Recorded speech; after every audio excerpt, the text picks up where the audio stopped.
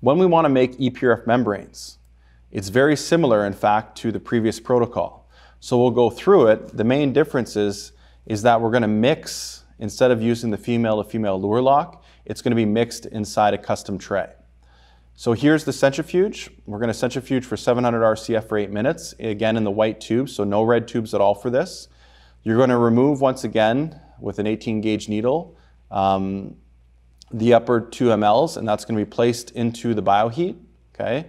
Once it's heated for 10 minutes at 75 degrees Celsius, always remember to place the liquid PRF that's remaining into the biocool, and that's going to prevent the clotting. After this 10-minute heating period, now you've created albumin gel. That albumin gel needs to be cooled, so you place it in the biocool for a couple minutes. And then after that, you're going to take the albumin gel and you're just going to lay it out into the bioheat tray, and that's the custom tray. Once that's placed there, you're going to lay it flat and just compress it basically, and then you're going to add in some of the liquid platelet-rich fibrin, okay, from the C-PRF layer.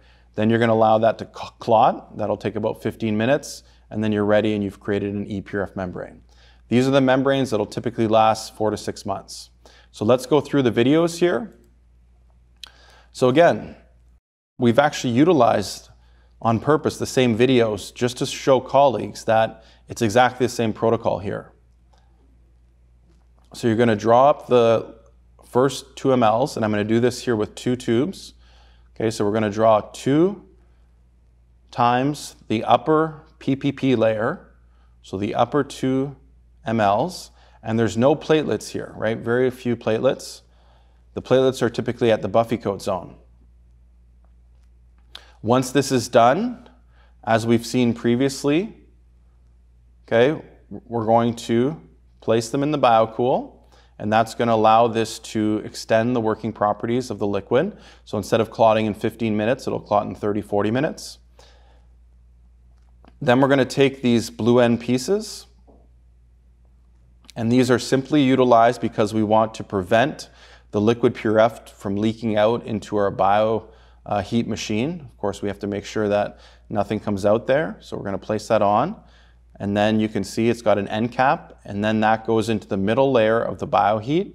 The bioheat is set for 75 degrees Celsius for 10 minutes. Okay, so here's the second one. Okay, so that's going to now heat for 10 minutes. While that's heating, we have to make sure that the other layer, the C-PRF layer, is in the biocool. When this is done, immediately what we do is we take this out and we send this directly to the biocool, right?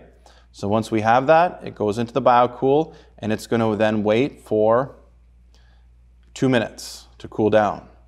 During this time, we could take the tubes, the other ones, the C-PRF, and collect the C-PRF layer.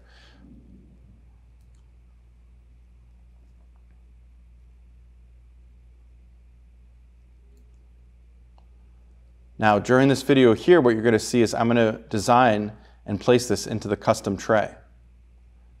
Okay, so this is going to be placed into the custom tray. When it's placed in the custom tray, you're then going to basically compress this. Okay, so you're just going to find a way to flatten it down at the base. This is one way of doing it. Or you can use, which is probably even a little bit better, is a little compactor. For extraction sites, when you compact the bone graft, you can use that as well, basically just to compress this. Okay, so now we're going to draw the liquid PRF layer.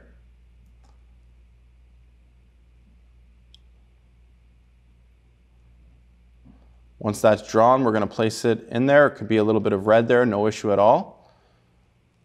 Okay, and then you're going to let that set for 15 minutes. Okay, again, just mix it up a little bit, and we'll go through the videos of when this is done. So again, here's another little video that's going to explain the procedure. So again, first step, we're going to place the albumin gel into the bottom layer, and then we're going to use a little instrument to basically compact this. And I prefer to use actually that little compactor on the side. It's probably a little bit more effective to do this. Okay, but essentially what you want to do is you just want to make sure that it's evenly distributed on the bottom layer here. So you want a nice even layer, and that's going to be your membrane of albumin gel.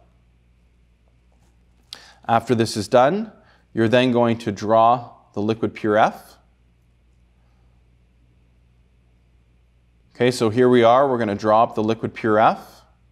And in this case here, you're going to draw up the liquid, maybe a little bit of red blood cells, okay, because we know that the red zone of the Buffy coat is very, very rich. It's going to be applied there, and from there you're going to make your e-PRF membrane. Now when you actually look at this membrane, at the very end, after 15 minutes, you can see that it's very similar to a normal membrane in consistency, okay, but it's got a little bit of albumin incorporation into it. Okay, so you can use it and work with it. It's actually stronger than people think, and when you look at it, you can see that it's a membrane that can be used. That's what can be covered onto titanium, etc., and utilized for different grafting procedures.